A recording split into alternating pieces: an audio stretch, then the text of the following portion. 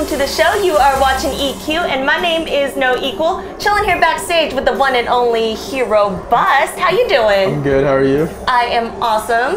Now, what is normally running through your head right now? Because we are backstage. This man is minutes away from going on stage, and he's headlining here at Yost Theater in Orange County. So what does that feel like? Do you get nerves at all?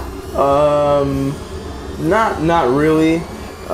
Surprisingly, it's not like the number of people that you play for that makes you nervous. It's who you play for. Okay. So, for example, if there were 5,000, fans at like a festival show out there right now, but I didn't know any of them, I'm not gonna be nervous. But if there's like two like good friends who are like if like Loudpack was out there and I know they're like watching my like transitions, that's really when you want to be in your game for them. Yeah. Because because they know what's going on. Yeah. I mean, everybody knows what's going on, but it's like an admiration and respect thing. Yeah. You want. Now, if you, when you guys are backstage, with other artists and stuff, do you guys kind of talk over your set and talk about how it went and all that? Like, do you get feedback? Sure, yeah, definitely. I mean, there's definitely like criticism and actually like people kind of take dibs on tunes. Especially with trap when it was such a young genre. Yes. Like not so long ago, it just came out and there were like 10 hot tunes. Right. So you would get on a bill with 3 other like trap guys and be like, all right, who's taking this, who's taking that? So like there is a lot of that goes on. Okay. It was funny early on because there just weren't that many tunes. No, I remember that because when trap first started, Original Dawn. I mean, and then when Twerk came out, it was Bird Machine. And it's like, how do you fill up, 4 to 5 hours of that when everyone's within the same genre? But you do. You find a way. It's all good. There's plenty to go around now. What is like your best story from being on tour, playing out and stuff? Like age appropriate? Like we don't have to stay age appropriate. I don't know. I'm gonna have to get back to you on that. Let me think about it for a minute. Okay. Make sure everything's on the level. Now I want to hear like the first thought that came to your head. Post interview. Okay, off camera we'll talk. Sure. You haven't been in the game that long, right? It's been like 2 years-ish? Right, yeah. Okay, so what happened within those 2 years? How did this happen? All right, so I always produced, like from age like 12. Nice.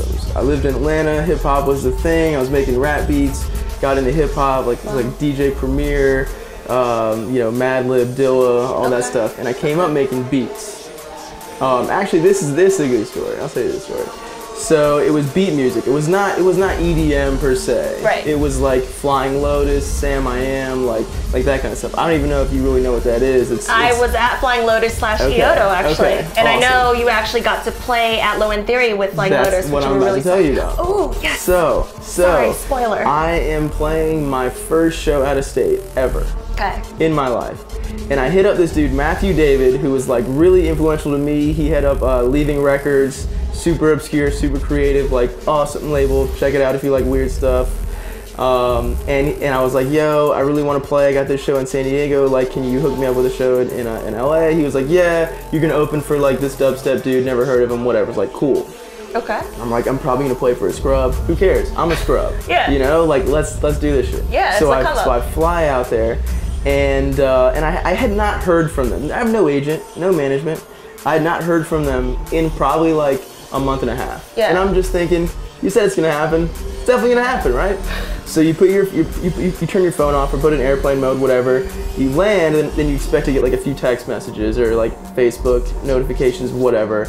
I get like 100 Facebook notifications, like 50 texts. Dude, what's going on? How are you on this bill with Flying Lotus? Blah blah. I'm like, I'm thinking everyone's fucking with me. I think everyone is joking with me. Yeah. And so no one told me. Matthew David never told me. Daddy Kev never told me.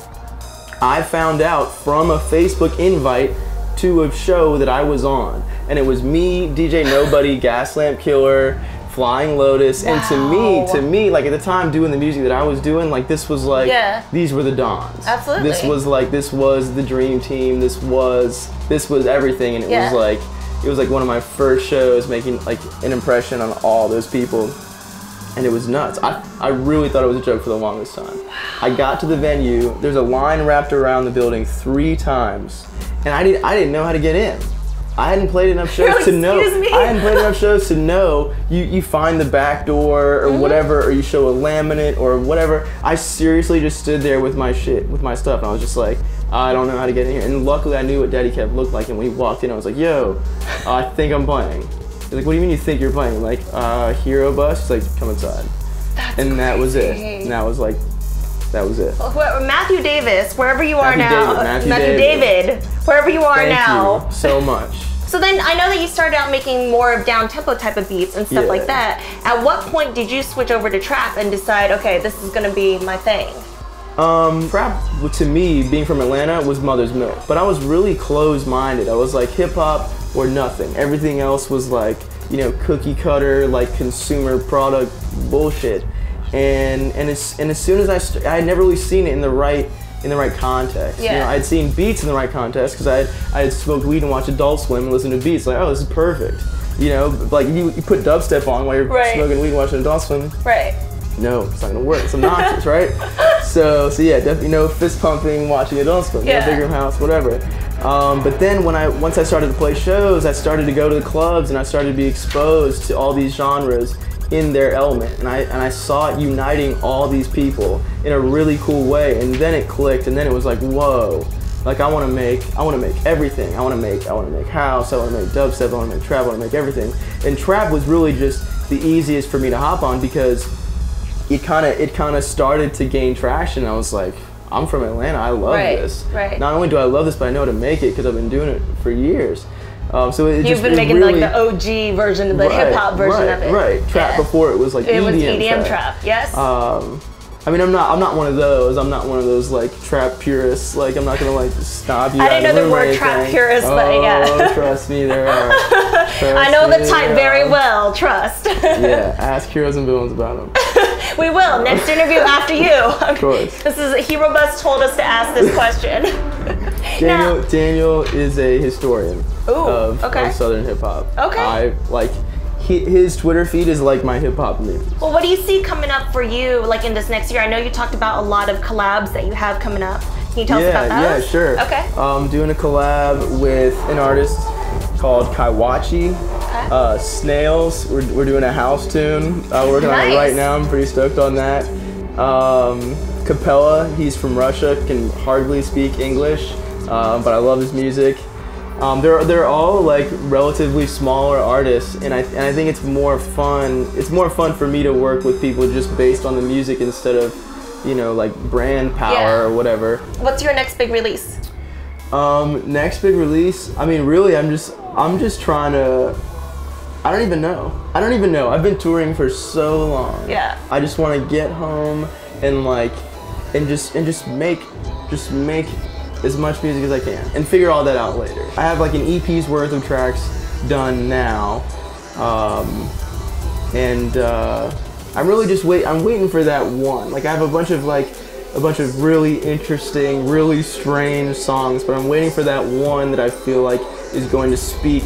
It's still going to be strange, but is going to be able to speak to a huge amount of people. Okay. And that will be the face of the next, I don't know, 8 months of Herobust. Wow. Okay. You'll hit us up when that comes out, right? Of course. Okay, because I need to, now the stage is set and I need to hear this track. Of course. Awesome. Of course. So when you are at home and chilling home finally, outside the music, who's Herobust? Who's hated? Really, I mean, music takes up like nearly all my time. Okay. I play basketball. I live on the beach. So where do you live? I live in Miami. Okay, so you moved from ATL then? Yes. Okay, cool. Yes, just recently. So I live on the beach, spend a lot of time out there.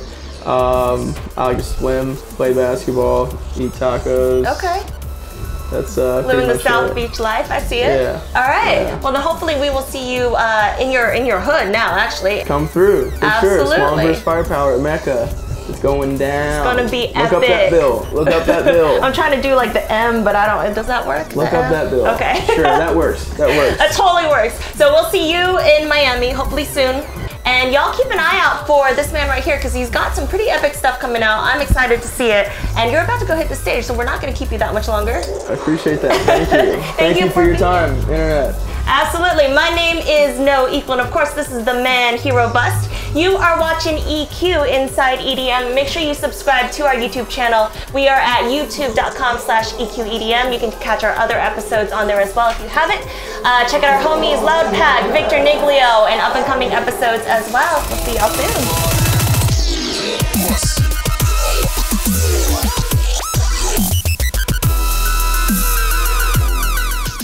Next up on EQ. No Equal here on the red carpet of the IDMAs with a legend who is in the building. BT, welcome. Thank you. It's nice to be here. One of the genres that we work very closely with is trap music. Oh, cool. Which a lot of EDM has, mixed reviews about. How do you feel about trap music? I have an 808, so yeah, I can hang. BT runs the trap though. Yeah, but going way back, like the Dirty South stuff, so yeah. She knows she bad and she knows.